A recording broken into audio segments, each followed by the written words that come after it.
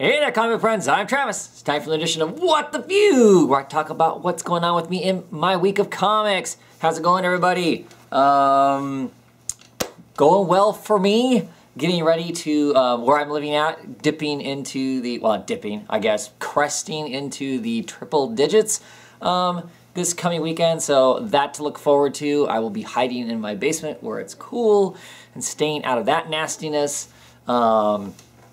So yeah, that's what's currently on my mind most of all. But yeah, let's talk some comic stuff, shall we? An amendment to last week's What the Fugue. Of course, I talked about, I had those websites and talked about dollar value, what people were getting paid and whatnot. And I commented that there were some people working that were getting paid less than minimum wage, basically. I think of that and whatnot, and I had some interesting comments back about that. Let's just all bear in mind that all of these creators that were getting paid that minimal amount of money signed contracts to get paid that minimal amount of money. They went into that knowing what they were getting paid. So I'm sure there's a number of reasons why you might do that. This is how you get some actual work published, to get it out there so people can see what what you can do, so then hope you can get better paying gigs down the road. I'm sure that's some of it, that sort of stuff. But clearly, if you're willing to be a creator, educate yourself, I fully think that it's worth the money to hire a lawyer for that hour or whatever you need to look over any contract that you might sign, to make sure that you're not totally getting screwed. Know what your value of your work is and attempt to charge accordingly. But I also think, that being said, that those people made the choice to get paid that small amount of money to do the work. I still think it's kind of crappy that company would offer so little to produce something that clearly they're making money on. My understanding is that Boom is one of those lower places that offer less, and their books aren't cheaper than anybody else's. They're the $4 books, and if they're paying that little, I mean, clearly they're a company that has overhead, editors, blah blah blah blah. But still, I don't know. Take it for what it was. I just want to let it be known. It's not like that these people. It's not child labor. It's not slave labor. That sort of thing. These people are willfully doing this work. They signed up to say, yes, I'm willing to get paid this little to do this. So, there's that. It's shocking, but I guess if you're gonna get your foot in the door, that might be a way to do it. So that's being that with what it is. Let's see, what else do I talk about? We have heard, as far as in the movie world, they cast somebody as the new Spider-Man. I have no idea who that actor is. Somebody in the comments, I'm sure, will comment who it is. There's a million videos out there talking about it. I don't have any intention to talk about it because, you know what, quite frankly, I'm not interested. I'm not interested in somebody new playing Spider-Man if they're just going to keep telling us the same Spider-Man story over and over again, as far as origins, as far as all that kind of stuff. I don't care if it's done more the Marvel way as opposed to the Sony way, and so that means it's going to be better. I don't care. They've shown us way too many of those types of movies for me to be remotely interested in, if that's what they're telling us. I think it'd be far more intriguing, like a lot of people would, and I'm sure this makes me a social justice warrior, and I'm okay with that if that's what I am. Far more interesting story would have been to have had Miles Morales, Spider-Man. Give us that Spider-Man would be far more intriguing. But I also know, as I've talked about in Comic Roundtable and stuff like that, Peter Parker is the face of Spider-Man. I don't think for mass consumption, the mass consumer would know what to do with somebody who isn't Peter Parker being Spider-Man. Now, smart people, in my opinion, would make a Spider-Man movie. Might have Spider-Man in it, might have Peter Parker in it, but that you introduce Miles Morales and do something with that character, because he's an intriguing character and a character that is becoming much more representative of a large chunk of the movie viewing audience. Because a large chunk of the movie viewing audience is not white dudes. So, yeah, and people like representation. It's a cool thing.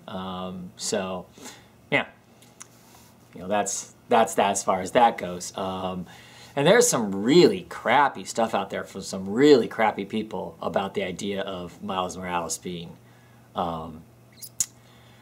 Spider-Man. You know, somebody besides a white dude being Spider-Man. So, you know, whatever. Those people can live in their small little corner that just keeps getting smaller and smaller, as far as I'm concerned, because that's what's going to happen to them. They're going to get squeezed out. You know, whatever your rationale for why you're upset about that. If you're playing I'm a grumpy old comic book fan, you probably should get over that too. There's not much traction there for that, and there's not a lot of longevity. You're going to spend most of your time being bitter and not enjoying life, and so, you know, figure out how to get over that, how to embrace what's coming, and new stuff and change, and exploring something interesting or different, or, you know, I guess find a new hobby, because it's always kind of changing, and I think this is a watershed moment to make some changes. If you actually, I believe, if you go back in comic book history, you go back to the true golden age comics, back before the comics code and stuff like that, we had all kinds of stories, much wider,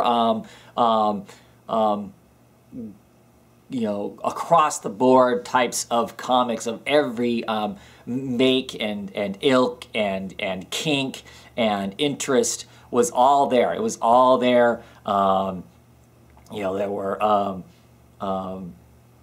just a ton of different types of comics out there. And with the advent of the, partially with the advent of the comics code and stuff like that, our comics actually got dumbed down and became much more white bread. And, you know, and then we get the comics of the 70s, which, you know, there are some in the 60s and 70s. Some awesome comics then. Some incredible creators, some fabulous characters were created during that era.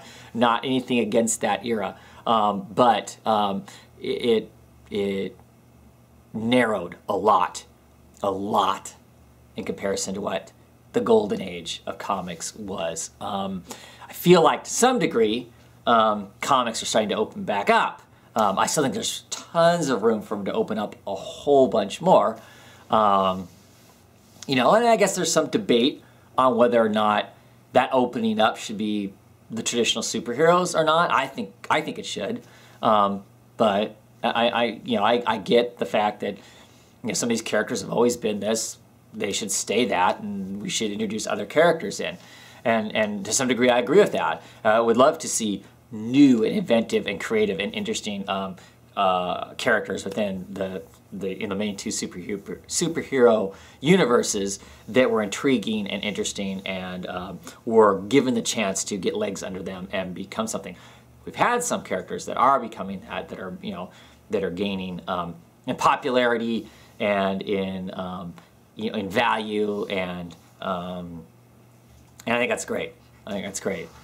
So, but I'm also interested in that wider array of golden age of comics, and it to some degree with some of the or independent comics, the you know, the Image stuff, the Dark Horse stuff, the Oni Press stuff that's out there. It feels like it's starting to open back up again. It's not so girdled, and it's not so one tone like comics had been for quite some time. I mean, and clearly through most of my childhood, it was, you know, very, very narrow focus. So interested in that, and you know, I'd love to go back to the golden age, not the silver age. Let's go back, way back to the golden age of comics.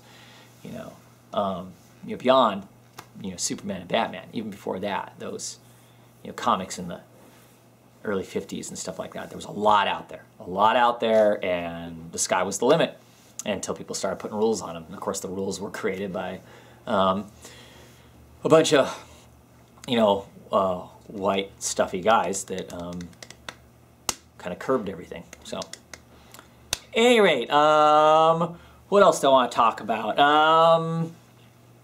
that's been going on or has been on my mind. Let's talk videos for a few moments. If you're making videos or you're interested in making videos, make the kind of videos that you're interested in making. Whether that be something that's incredibly flashy, you know, with all kinds of music and cool graphics and whatever. If that's your game, do it. Do what you want to do what you enjoy. If you're interested in producing what other people are interested in, clearly take a litmus test of the people that are around you that you think are watching the show and what they're going to be interested in watching. But I can guarantee you pretty much just about anything that you watch, as long as it has some level of clarity and some level of camera quality enough that we can actually see what's going on when the video comes up, there's going to be people who are interested in watching that. You just got to find your niche of people that is. You know, so do your own thing. Don't listen to anybody that might tell you that, you know, you have to do it in a particular way, you know, that you have to look like I do, that you have to produce something like I do, that you have to talk about it in the level that I do. Certainly is not the case. Make it what you want to make it, whatever that is. If you just want to show the cover of a comic book, not talk about it at all, you just want to talk about the other pop culture part of this wonderful hobby that's collecting comics, do it. Like I said, do it however you want to do it, because it's about you. It's got to be about you first, and you producing what you're going to be happy with, what you're enjoying, and what you want to say. You know, even if that's repeating what somebody else has said, don't take credit for other people's work. But, you know, at any rate, make the videos that you want to make. I've kind of come across some videos lately that seem less instructional and more preaching a philosophy of this is the right way and this is the wrong way of doing something. And I don't think that's the case. I don't think there's a right and a wrong way as a whole. Clearly there are some there's some etiquette that I think everybody should follow, you know, be nice or go home kind of stuff, but otherwise, you know, whatever, you know, do what you want to do. That's the important thing. Speaking of that, of course, once again, Comic Book Roundtable is this Saturday, 6:30ish, 9 Pacific, 9:30ish Eastern-ish time. We never really start on time, but at any rate, we'll, you know, if you want to come on, get a hold of me, let me know, hey, I want to be on the show, whatever. We'll talk some books. I think I have like 17-ish, you know, books this week. A few of the new #1s that I'll be curious to read and hopefully get to talk to some people about. But yeah, we'll be happy to see some people on, some new people, some old people that have been on the show before. You know, clearly I'm on the show every week. You know, pretty much most of the time Mike and you know, Sergeant America and Luke from Luke Batman Reviews are on fairly regularly now, but that certainly doesn't mean there's not room for you to be on the show too and talk comic books with us and listen comic books and whatnot. So the invite is out there. Get a hold of me. We'll work out details, get you on the show so you can talk some comics with us. You know, I'll be upfront. I'm hoping to get some other people on the show, some different voices, to hear some different opinions and some different takes on what we're talking about. You know, not to have, you know, knock down, drag out argument about whatever, but just to have a possibly a different take on books, or be reading books that I'm not. You know, I read a few Marvel books.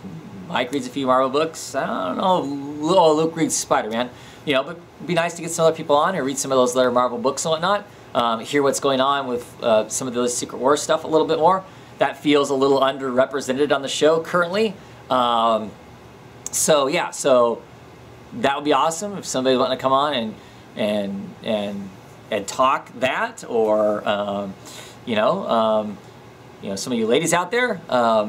You know, I've had Stacy on quite a bit in the past. Her currently life is keeping her busy enough that she hasn't a lot of time to either come on the show and to talk comics, because she's been too busy with her stuff, which is clearly understandable. Life always comes first. You know, always put the important stuff first, which is life before the hobby. Because if you got your life all screwed up, then the hobby gets really rough too then. So yeah, so anyway, the invite's out there. Hit me up if you want to be on the show. I don't think I have any other comic related type stuff to talk about. There's no, heavy news or anything like that that needs to be talked about, I don't think. Anyway, enjoy your week. Hopefully this week I will have some sort of talking about comics up. Me personally, this week it may just be me. I actually still have comic books to read from last week. I didn't get them all read. I've got like 3 or 4 still left to read. Gotta get on that, and then so hopefully the next day or two before the weekend hits, I'll talk about some of those books, and then we'll clearly be jumping on this week's books. So anyway, have a great one, everybody, and if nothing else, catch you on the weekend. Bye.